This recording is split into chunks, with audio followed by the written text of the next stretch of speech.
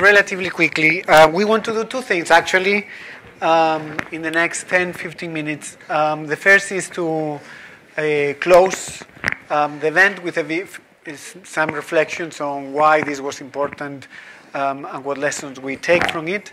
And the second is, actually as exciting, is to sign this year's agreement. Normally we sign agreements by correspondence, but this time the timing was perfect, so we can actually have a picture, and I can keep that picture forever as part of my memories. Amen. So Enrique, if you want to.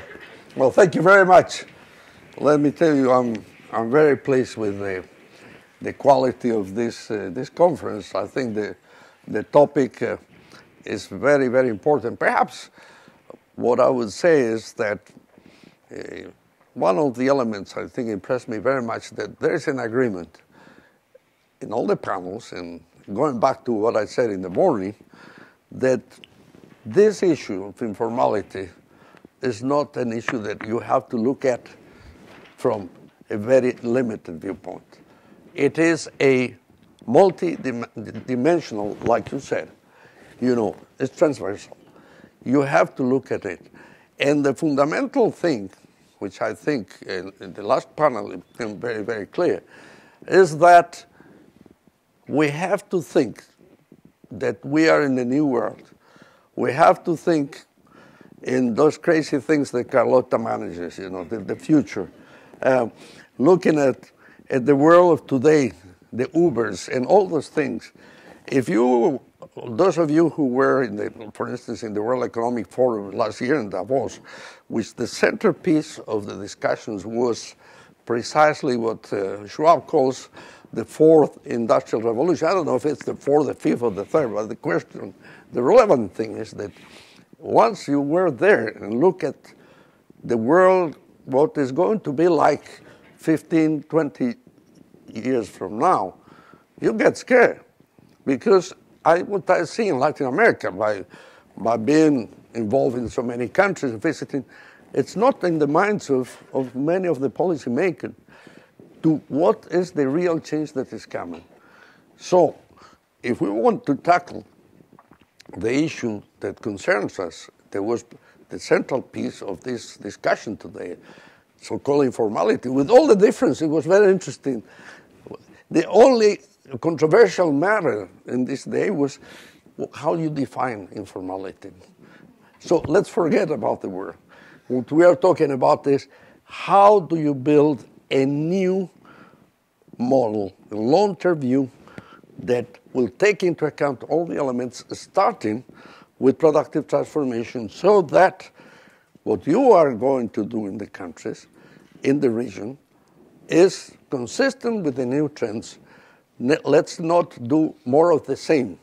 We have to reinvent ourselves every day, every minute.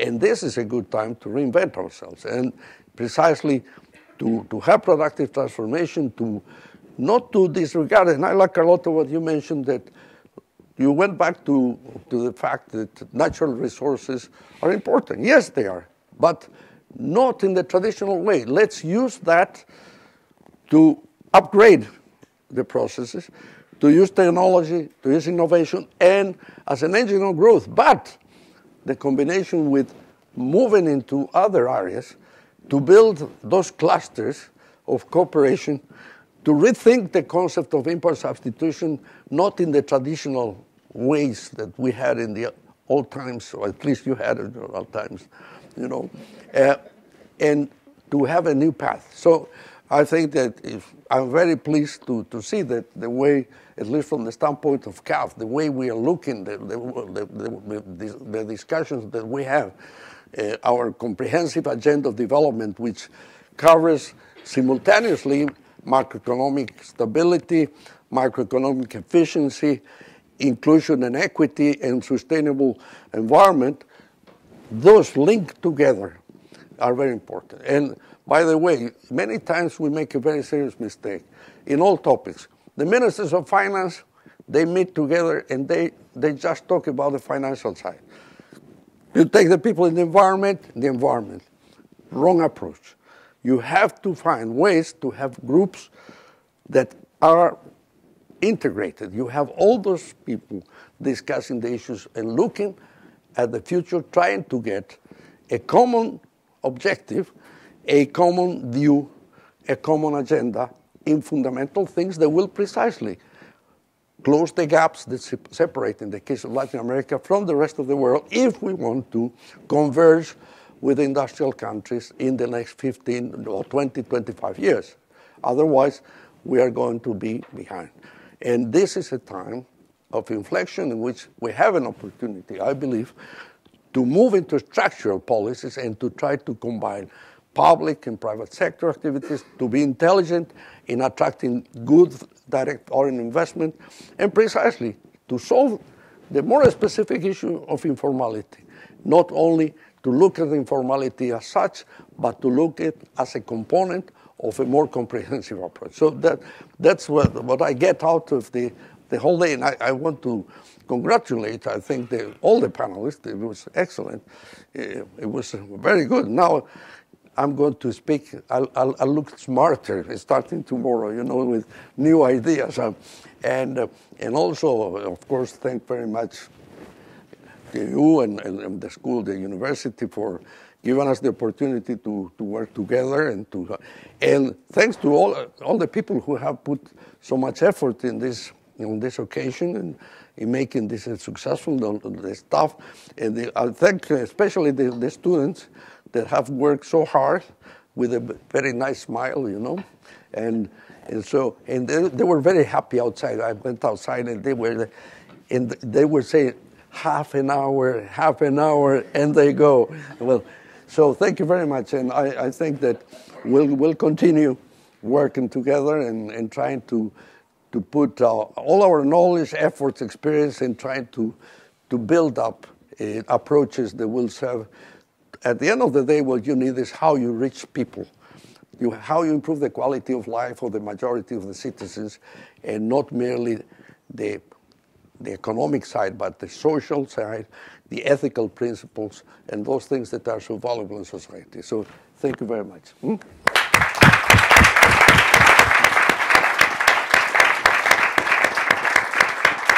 I'll be brief. Let me start by thanking also both the students, Stephen and others, for the organization of the event. This kind of event takes a lot of time, takes a lot of energy, and we couldn't do it without you. But and let me reflect slightly on the topic. When Dave designed and thought about the conference, as when we have thought about previous conferences, basically what you want to do with something like this is very much to raise questions based on past research to try to think about the future. I think what is interesting about informality is some of the debates have been very similar for the last 40 years. So I was very struck by the discussion about the definition. The discussions of what informality means and how to measure it are not from yesterday, from the day before, are for the last 40 years between sociologists and economists. So this just reflected. Or discussions about the problems of productivity.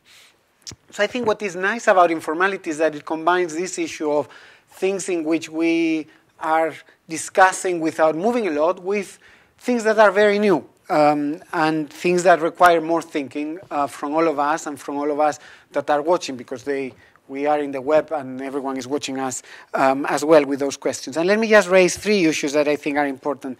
The first is that to think a little bit about what is new in our economies and what is not new. So I totally share the comments from the last panel and from Carlota that there's a lot of things that are new in the global economy today. But the fact is, much of the structural problems of the region are not new, right? And much of the ways in which people live are very much a reflection of the past. And in fact, I'm always worried about when Europeans think about the Uberization of and informalization of economies. Well, that's how Latin America has lived for the last century, if not for a very long time. So I think thinking about what is new versus what it's actually part of the structure is extremely important.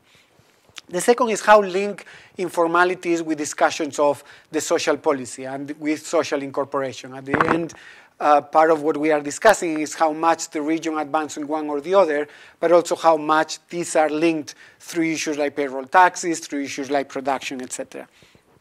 And the third which the work of and the presentation by Dave clearly show, is how important it is to think about informal workers, not only about as economic actors, but also about as political actors and in their links, but also in their aspirations. Severin had this question about before about, well, what do they actually want and think? We haven't discussed that a lot, but it's very much within the agenda as well.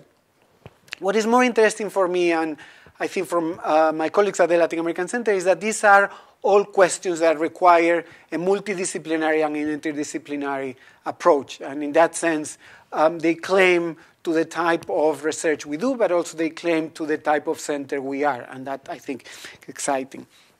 Finally, to conclude, I think a conference like this shows very much, and I hope you saw it, reflects very much what we wanted when we thought about the agreement and when we thought about thinking about these issues. Because what is that we wanted to do with the agreement before and with the agreement now is very much to promote knowledge and to promote new ways of thinking about questions, to create multidisciplinary conversations between Latin American and European researchers, to interact with Latin American researchers. I was very glad that Rosana Mauricio, which is our CAF fellow this year, was also presenting at the conference, and also to promote and create a new generation of leaders with our fellowships. And this is, I think, what we are doing, and this is what the conference very much reflects.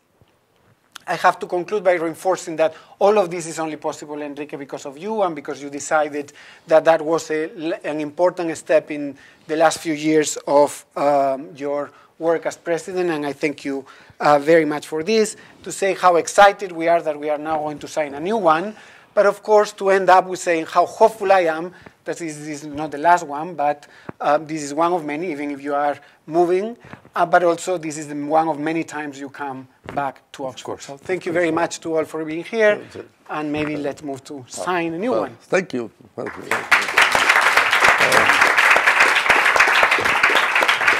So, we move. Yes.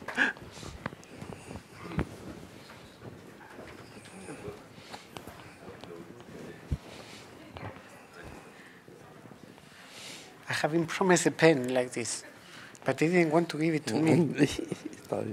Una firma, ¿no? Sí. Exacto, y cambiamos.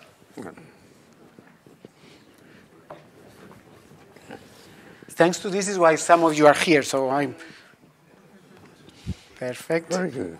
Can I ask now? Yes. Fake. Okay. Oh, no.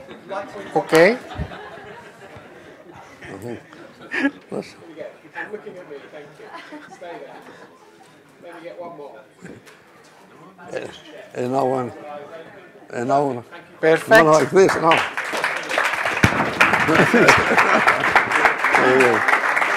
Well, thank you all for coming, especially those that stayed for the whole thing. I hope you enjoyed, and that's it. If I could have just the speakers staying, because we need to take a photo, a group photo, but everyone but else. you're forgetting that there's a PowerPoint with the summary of all the presentations, you know, for 4 hours. Now, for 4 hours more. No, you can go.